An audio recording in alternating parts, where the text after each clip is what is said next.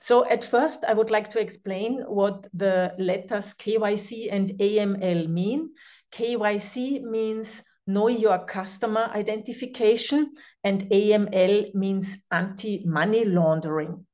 And these are regulations that have been set in order, basically, by an international financial order that was founded after the First World War and then after the Second World War in the conference in Bretton Woods, where the 44 allied nations who won the Second World War came together and decided upon regulations to basically control the financial future of the world. The problem with that was it basically excluded almost all African nations and other nations. And these regulations have been extended over the years. So especially after the attacks on the World Trade Center in New York in 2001, the US took on new regulations to combat terrorism. And in that sense, the regulations got tighter and tighter over the years.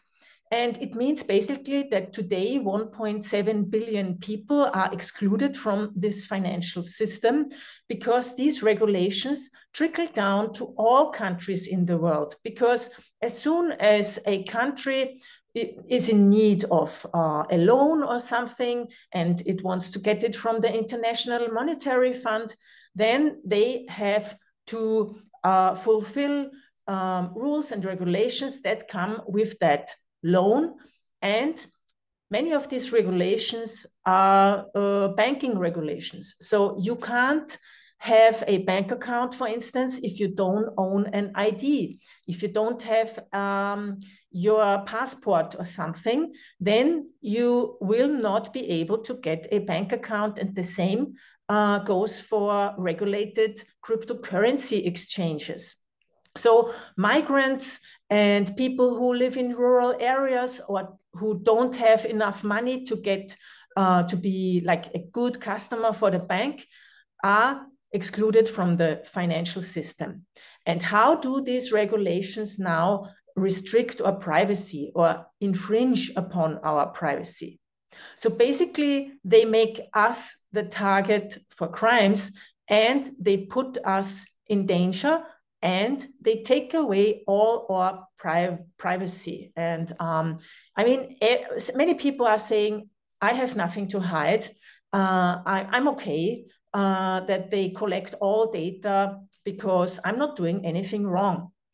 This is, of course, true for many of us, but it's also true for human rights activists, for political activists, for the whole civil society in that sense, and for people who are part of minority groups that are being discriminated against.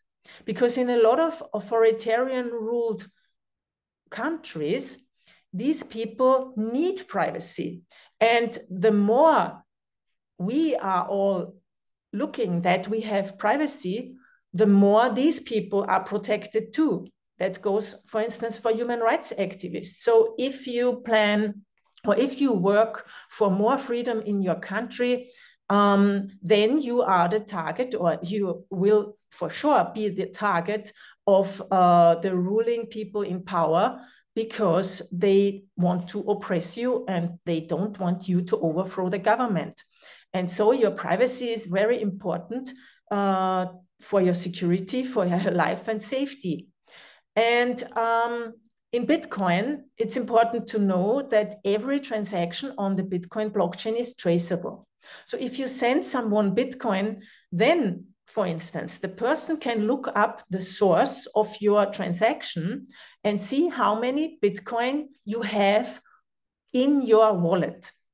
And if you're a little bit more sophisticated, or you have access to software that does blockchain surveillance, then you can get a lot of information about what and where someone has spent their Bitcoin. And that puts people in danger, Because, for instance, if someone from a country in Europe sends Bitcoin to someone in, let's say, Zambia, for any political movement or donating towards Bitcoin education, and the government doesn't want that, then they could look up the Bitcoin, where the Bitcoin come from. And if they have the KYC data from this person, from the sender, then they know who it is. And that's happening when you're using a regulated exchange where you need to show your ID and where you're being registered. Because as soon as you send the Bitcoin you bought there to someone else, to another Bitcoin address, the recipient's Bitcoin address and is connected with your name, basically, that you sent this transaction to the recipient, which puts everyone in danger. And that's the reason why it's a shame that software and tools that are being used to protect our privacy, to basically hide these traces on the blockchain, are the goal or the target of legal attacks at the moment. So, for instance, the developer of Tornado Cash, which is a software with which you can upgrade the privacy of your coins, was arrested and recently convicted to 5 years in prison because, and that's the reason they said why he was convicted.